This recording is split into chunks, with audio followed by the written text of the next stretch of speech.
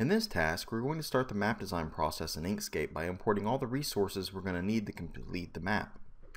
You will complete the map design in the next lab. So first, open Inkscape 0.48. Then click File, Document Properties, and click the Page tab. The final map design is set for a 15-inch wide by 10-inch tall piece of paper. We're going to set the page dimensions in this dialog, and we're going to set the following options. So for units, we're going to choose inches. For the width, we're going to choose 15.0, and for the height, we're going to use 10.0. And then lastly, we're going to uncheck Show Border Shadow. Close the Document Properties dialog. The page size is now set. Now click the View Layers button. And there's my Layers button. And so now I have my Layers panel up.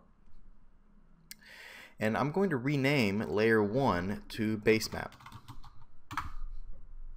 I'm going to import the Syria Base Map PDF that was exported in Task 3 by clicking File, Import, going to my lab directory, and choosing Syria Base Map and then clicking Open. In the PDF import settings, I'm going to accept all defaults and click OK. And here in just a moment, we'll see that our map is now placed on the page. And so I'm going to now click the open up the Align and Distribute panel.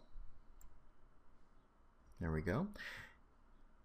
And I'm going to align the base map to the right and bottom of the page. So with page selected for relative, I'm going to choose right and bottom. So with the base map in place, I'm going to lock the base map layer by clicking the lock button here. And this is going to prevent me from accidentally selecting or moving the base map in the future. So now I'm going to create a new layer, and I'm going to name this one Proportional Symbols. I'm going to add it above the current layer and make sure it's at the top here. And I'm going to import the Syria Proportional Symbols.pdf into that layer. So I'm going to click the Import button, Syria Proportional Symbols. I'm going to accept the defaults for the import, and it's going to now show up on my map. And just like the base map, I'm going to align this one to the bottom and right of the page by bringing back up my Align and Distribute panel, choosing Page, and saying to the right and to the bottom. And since the page settings are the same in our print composer, note that it lines up with our base map exactly. So now we're going to create another layer after we lock our proportional symbols. And we're going to name this one Bar Graph. I'm going to add that above the current. And in that layer, I'm going to import the bar graph inside of the Photos and Graph folder. And it's going to be the bargraph.jpg. And when I open it, I want to make sure I choose the Embed option for the image. I'm going to click OK. And now the graph imports to a larger size than what we want, so we're going to scale it down to 145 millimeters by 90 millimeters as we planned in Task 1. And so in the Tools control bar, so this is below the menu bar, so this is what we're talking about right here, I'm going to set the width and height value. So first I'm going to lock the aspect ratio so that as I change one, it will change the other. And I'm going to set the width to 145 and press Enter on my keyboard. You can see that the height more or less goes to 90, but it's too small, so I need to make sure that I choose millimeters and then set 145. So you can see now I'm in millimeters instead of pixels. And lastly, I'm going to align to the left and bottom of the page.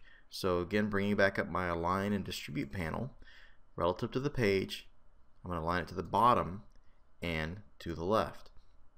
And then finally, I'm going to lock the graph layer. Now I'm going to create a brand new layer, and I'm going to call it Pictures. I'm going to add it to the top, and I'm going to import picture1.jpg in the Photos and Graph folder, embedding it again. And I'm going to also import photo2.jpg, embedding it once again. And then lastly, I'm going to import the UNHCR logo, embedding it. I'm going to place that roughly here.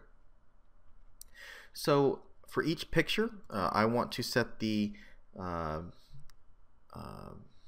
the height to 45 millimeters with proportional scaling and engaged. So I have proportional scaling locked. I'm going to set the height to 45 millimeters. I'm going to do that for the other picture as well. There we go. Now they're both the same height. And for the UNHCR logo, I'm going to set it to 30 millimeters high and press enter. There we go. And I'm going to move that to the top left-hand corner of the page, leaving a little bit of breathing room. And for the pictures, I'm roughly going to put them where I want them, say right about here. I'm then going to lock my pictures layer. And so now all the graphic assets have been added to the map, and so in the next lab you're going to complete the map design.